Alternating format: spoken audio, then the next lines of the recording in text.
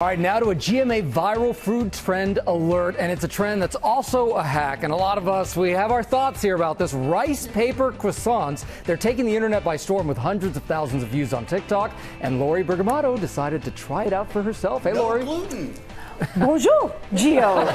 The rice paper croissant is being touted as an easier, quicker, and healthier alternative to the traditional French pastry. So as GMA's unofficial carb correspondent, I had to try it.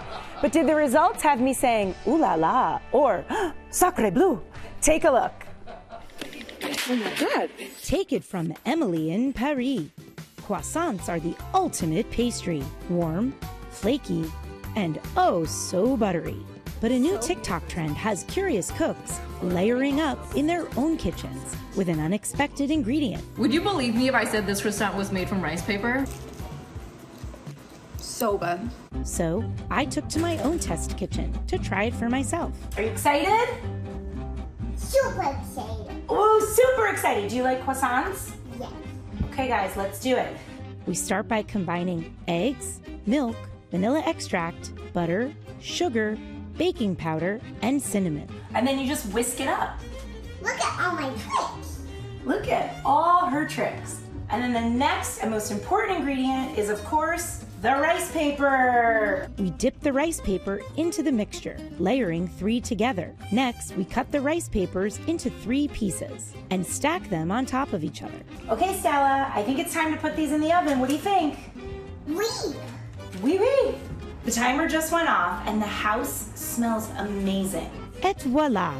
Fresh croissants in my own kitchen. Delicious.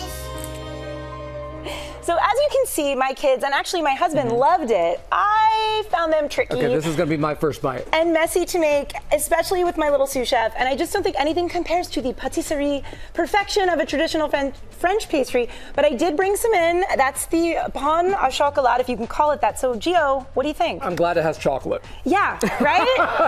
Thank you.